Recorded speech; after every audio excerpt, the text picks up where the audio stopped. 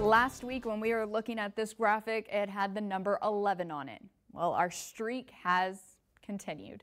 Our triple-digit streak, that is. Today marks 14 days in a row of 100 degrees or hotter here in the Coachella Valley. This began on June 30th. Of course, we're only going to be adding to that number as we continue throughout the rest of this week.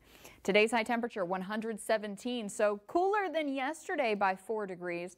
But still well above average being 108 degrees for today's date. And we're not getting a lot of relief in the overnight hours. Our low this morning, just 86 degrees, so staying consistently warm. And that's really what July is turning out to be. We expect the heat in July, there's no doubt about that. But we're beginning to see more and more of those above normal days consistently, consecutively, and even a record day like yesterday. So stepping out of the way, get a general idea of what has been taking place over the past 5 decades. We're seeing the average number of above normal days increase. Specifically, look at the 2010s in the far right of your screen.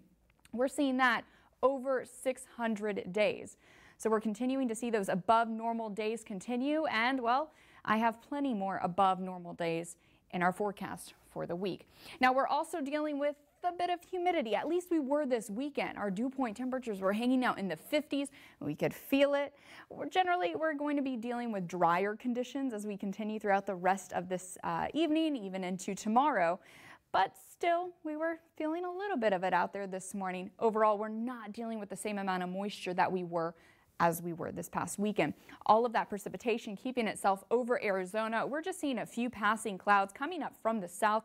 That's where our moisture was streaming in from this past weekend. Certainly didn't make it any more comfortable when you added on to the heat we were experiencing. And that excessive heat warning that's been in effect since Saturday remains in place through 8 o'clock this evening before expiring. So today, the last day of excessive heat, because that ridge of high pressure is going to be shifting farther towards the east, weakening its grasp on those of us here in Southern California. And on your Comfort Air 7-day forecast, yes, it is still going to be warm, but these are temperatures that we are more typical to expect, at least in July, but still above normal. John, Karen. But after 121, Haley,